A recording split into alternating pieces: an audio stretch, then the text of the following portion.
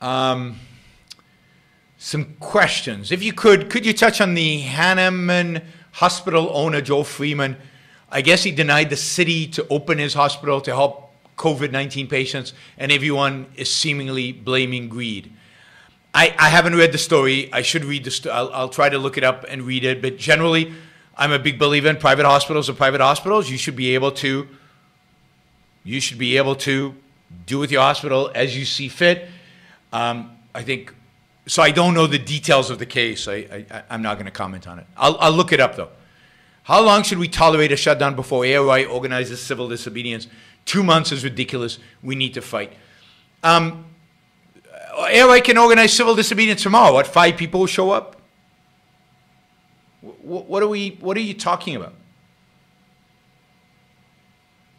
I mean, there's so much advocacy, education, speaking, yelling on YouTube, on Twitter, on Facebook, on every medium available to you before we get to the stage of civil disobedience. And civil disobedience has to be on a principle. An ARI has to fight for the right kind of principles. But nobody's going to join us right now on these principles. We still have so much work to do. And look, ARI is not an activist organization. ARI is an educational organization. But nothing is stopping any of you from starting up an activist organization that wants to protest what is going on today in America. And I'm sure I would be very supportive of that. So do it. Don't look like everybody else in the culture for leaders to guide us and to solve all our problems. You got a problem? You go out there and do it.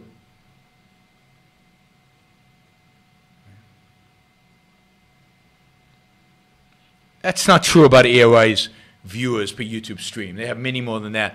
But the point is, we're small. We're small. We're in the thousands. And that a civil disobedience movement does not make. But you could do this. You could start a movement. Start a movement. Not of kooks, which is the danger here. But a real movement to stand up to the government and demand our freedoms, to demand they do the right thing.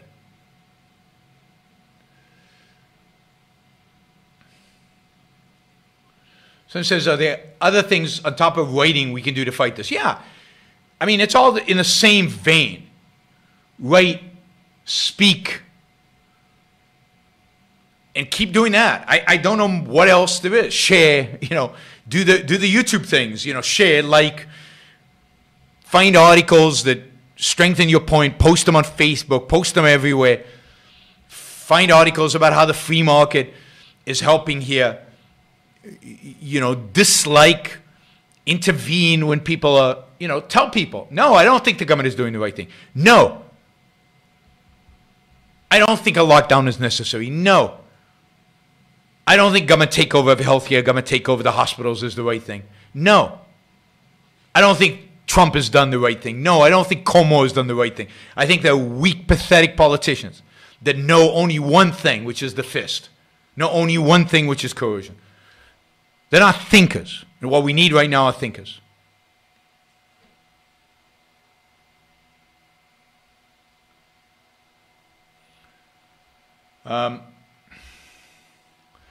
Let's see. Rand ideas took off in a harder economic times of the 60s and 70s. 60s were not hard economic times. 60s, the economy was booming. It's the 70s were bad economic times. Atlas Shrugged sales hit record in '08. It's time to double down on message. Yes, I think that's absolutely right. I think there is a chance that this economic crisis will lead people to discover Ayn Rand, will lead people to read Atlas Shrugged. But only if we're out there showing them there's an alternative. Jonathan Hoenig is the only one on TV today saying no to all these things. You guys need to demand more voices like that on television. You have power. Your power is in speaking and writing. Your power is through social media.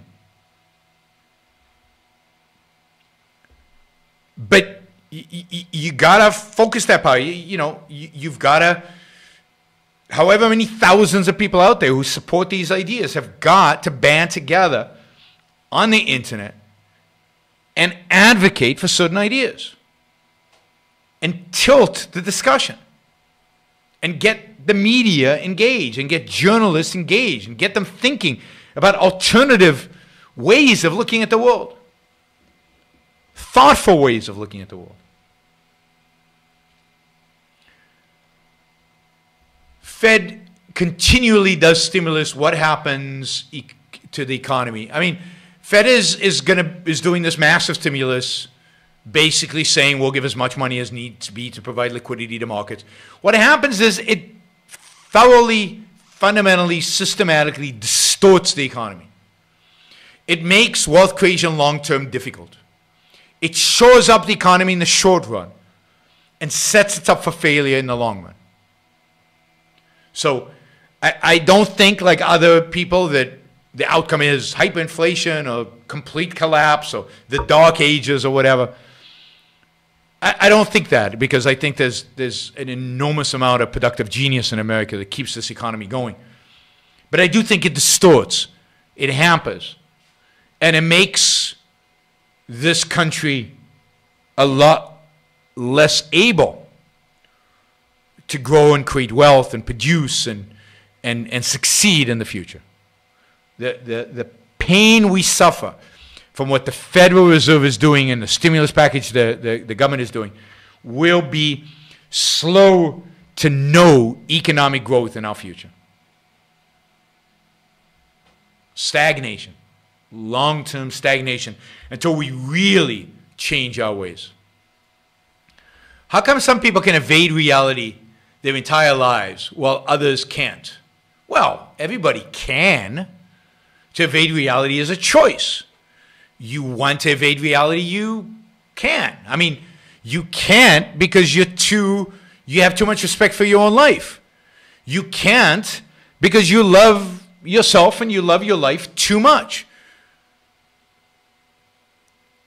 But so it's not an issue of can or can't. It's an issue of the choice you make. And some of us can't do it because it's stupid. It's it's self-destructive, and we're not willing to engage in self-destruction.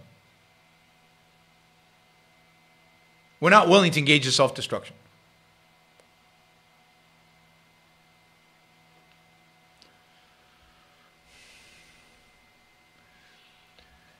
Today I watched what I thought would be an innocuous April Fool's joke video from an entertainment YouTube channel. It brutally attacked capitalism regarding the pandemic. I counter-argued in the comments, but I was alone. Well, thank you for counter-argument in the comments. You never know who might read those comments and be swayed by your words, and use the opportunity of commenting to link to good material. Link to Ayn Rand's books, link to the Ayn Rand Institute, link to me, link to places. You are not going to make all the arguments. But if somebody wants to follow up, if somebody finds what you're saying intriguing, you got to give them hooks to go find out more. But yes, everybody is going to come out of this crisis anti-capitalist. Everybody is going to come out of this crisis anti-capitalist. Capitalism will be blamed for everything, just like it was in 2008, just like it was in the Great Depression. Capitalism will be blamed, and if we don't stand up, if we don't defend it, then we have nobody but ourselves to blame. So we have to speak up for capitalism. This crisis would not be a crisis if not for capitalism. Virus is nothing for a capitalist economy in terms of dealing with. We'd be so much wealthier. Our hospitals would be so much more sophisticated. Our ability to create vaccines would be so much more superior. Our ability to make antivirals that are effective on the fly would be so much better. Our ability to keep people alive who are sick until we develop those medications would be so much better. the wealth that we would have, the productive capacity that we would have.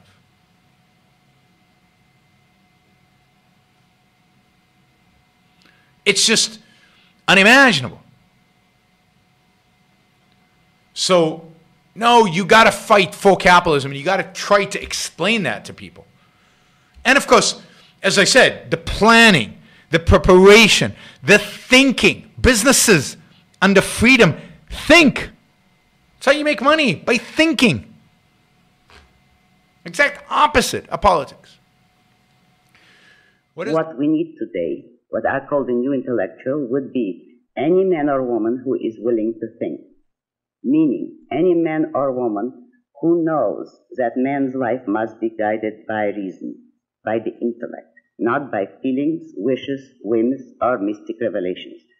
Any man or woman who values his life and who does not want to give in to today's cult of despair, cynicism, and impotence, and does not intend to give up the world to the dark ages and to the rule of the collectivist brute. Using the super chat, and I noticed yesterday when I appealed for support for the show, many of you stepped forward and actually supported the show for the first time. So I'll do it again. Maybe we'll get some more today. If you like what you're hearing, if you appreciate what I'm doing, then I appreciate your support. Those of you who don't yet support the show, please take this opportunity. Go to yaronbrookshow.com/support or go to subscribestar.com, Yaron Brook Show, and make a kind of a monthly contribution to keep this going. I'm not sure when the next